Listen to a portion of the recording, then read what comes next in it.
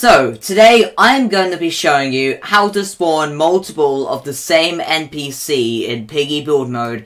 Now, this does also include the friendly NPCs as well. So, let's start off with the links. So, I think you're going to need a lever, or like, an item block, a button block, or a touch trigger.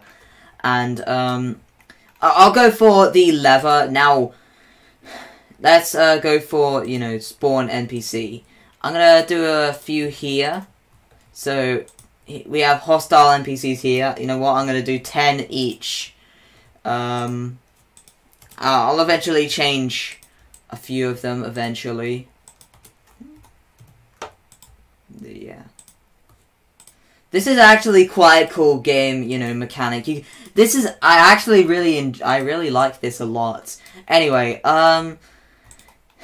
okay, so, Willow Friendly, right, Willow Friendly, okay, they put Friendly next to Willow. I'm sure that eventually there's going to be a, aggressive, not unfriendly Willow as well, hopefully.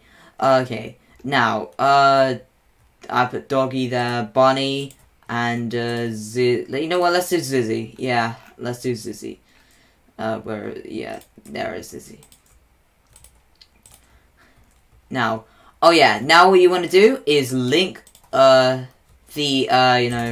thing that you want like this, like, the lever, the, button block, or the touch trigger to this. Now, I'm gonna link, it to all of these. So, I guess when you do this, when you push this one lever, you can activate all of these.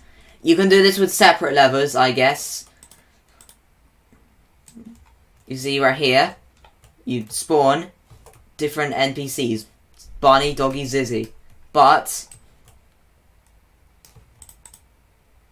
you can spawn a second one. You can spawn two. Dang! Looks like the multiverse has entered Piggy build mode. Dang. Now we can actually do, like, a multiverse kind of, thing,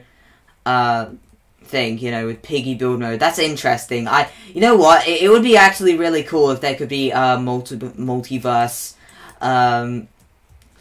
episodes for, Piggy build mode series, where there's, like, multiple versions of different, characters. That is awesome. That would be awesome. Anyways, make sure to like and subscribe. I'm gonna be going over, all the other things that have came out in this update. And yeah, guys, bye.